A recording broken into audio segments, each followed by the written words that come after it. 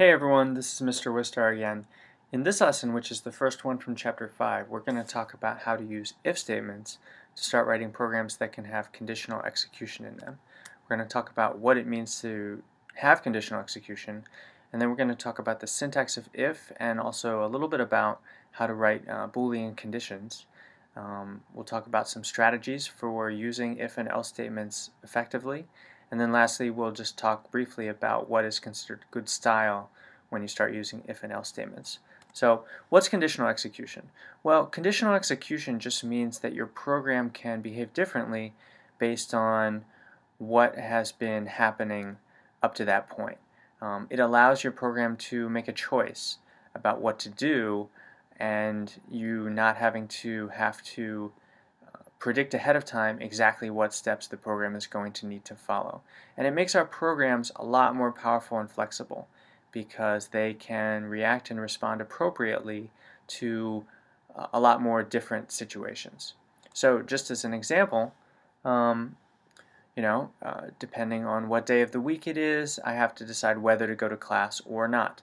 Notice the language I'm using there. Whether, if, depending.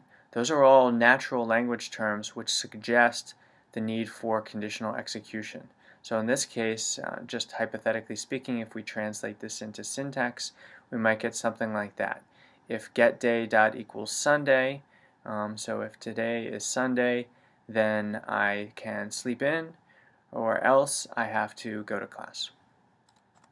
Now, more specifically, if you take a look at the syntax structure of an if-else statement, what you have is you have the keyword if, and then in parentheses you have a Boolean condition to test, which we'll talk about in a minute.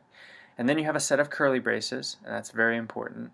And inside the curly braces, what you need to put is all of the statements that should run if that Boolean condition is true. You can have as many or as few statements inside the curly braces here as you want. And you can do anything inside the curly braces that you would normally be able to do inside of a method. And then after the first set of curly braces, you have the keyword else, and another set of curly braces, and another set of code. And the else condition is the part of your program that runs if the Boolean test turns out to be false. So if the test is true, you do what's inside the first set of curly braces. If the test is false, you do what's in the second set of curly braces. So it's useful to know that you're not required to put anything inside the else, and actually you're not even required to have the else. If you have a Boolean condition where there's nothing to do, or if you have an if-else conditional where there's nothing to do if the Boolean test is false, then you can just leave the else out. For example here, if it's raining, I should take my umbrella outside. If it's not raining, I don't really have to do anything different, so I might as well just forget about that part. Okay, as far as Boolean tests go, we're going to have a whole lesson just devoted to writing effective Boolean tests. We're going to have a couple actually, so I don't want to get into all the specifics for now. But just understand that when we say a Boolean test, what we mean is some sort of condition which evaluates to either true or false. It can't be processed if it's any other kind of value. So if you just take a look at a couple of examples here, less than is a test which always evaluates to true or false. There are several methods out there that will also produce values that are true or false. And then there are lots of methods and lots of processes that don't evaluate to true or false. If you call substring, that returns a string. That's not true or false. If you call length, that returns an int. That's not true or false. And you'll know because you'll get a syntax error if you try to use a non-Boolean test or a non-Boolean expression inside the parentheses. Okay, a couple of helpful tips so that you can write effective if-else statements. The first one would be make sure that you don't put a semicolon after the parentheses for your Boolean test. That's a really easy mistake to make, and unfortunately your program will actually compile if you do that, but it will behave very bizarrely, and it's a really hard error to find. So just remember, semicolons go after action statements. not after Boolean conditions. So don't use them after your Boolean test in an if statement. The second point is a little more complicated, but it's really important. It says here, make sure that if-else choices are mutually exclusive and exhaustive. So the first part, mutually exclusive, make sure that it's never possible that both your Boolean condition could be true or potentially false, or make sure that you don't ever have two alternatives that could both be true for a test.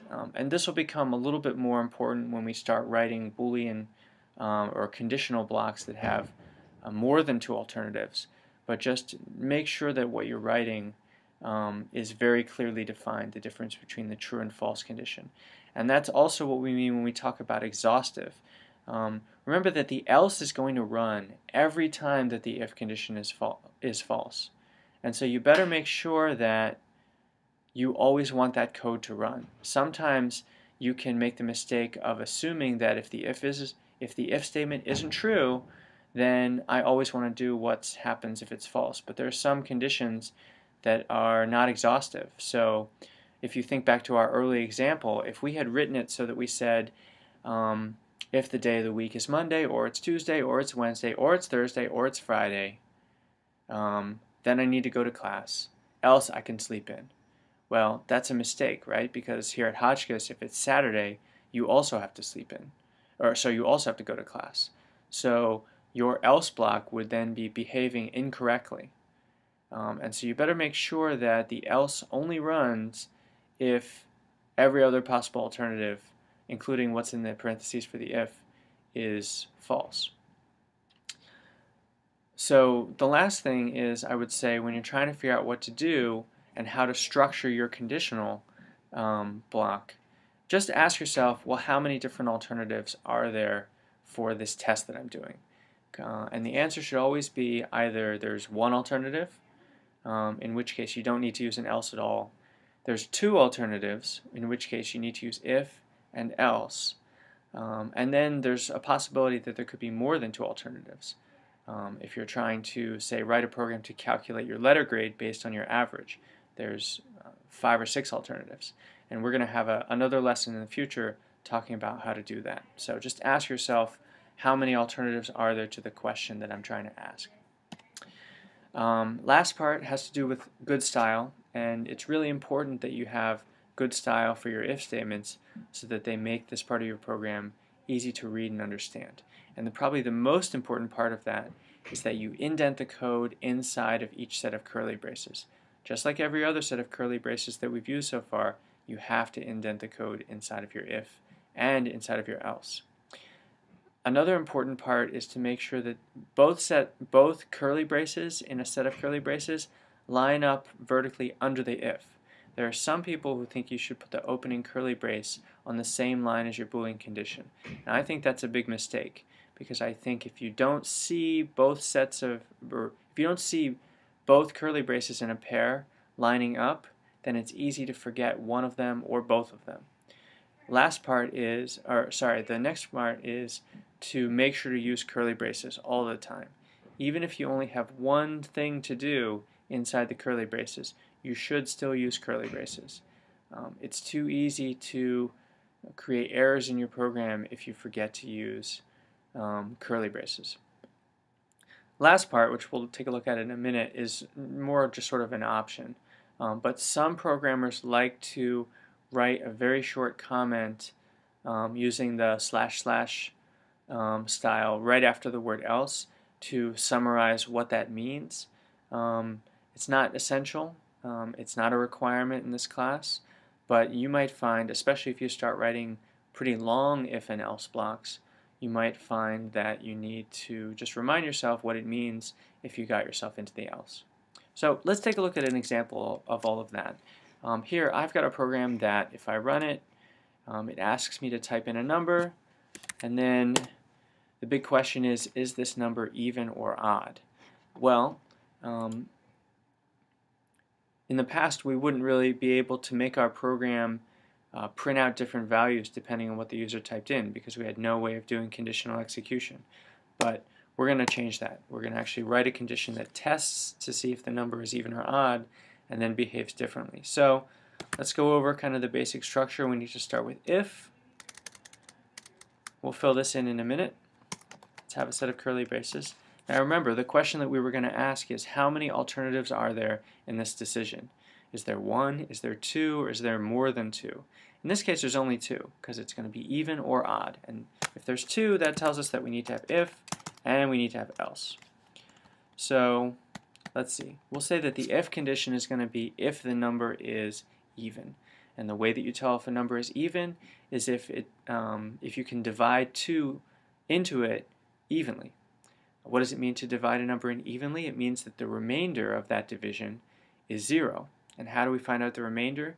We do that with the percent sign. So if I want to find out if num is even, what I really need to find out is if the remainder of dividing it by 2 equals 0. So if that's the case, that tells me that the number is even. So I'm going to print out it's even. Now, if that test is false, if the remainder turned out to be 1, then that tells us that the number is odd. So in the else, we can put that. Now the point I was making before about that last style point, where you can write a comment explaining what the else case means, what I mean by that is a lot of programmers will come up here and do this. Now in this case, I would probably consider that to be kind of redundant because you're about to print out a statement that says exactly the same thing. But in a more complicated example, it might be really helpful to just explicitly write out what the else block means. Again, it's not a requirement, but it might be helpful. Okay, so let's compile and run that. 42, hey, it's even, because this Boolean condition was true, so we did what was in the curly braces underneath if. If we run it again with an odd number, hey, prints out as odd because this was false, so we jumped down to here, and then we did what was inside of the else curly braces. Okay, so in this lesson, we talked about the idea of conditional execution, we talked about the syntax of if-else statements, and some tips for deciding how and what you need to write for that. We talked very briefly about what a Boolean expression is, and then we talked about some good style for if-else statements. Okay, you're all set.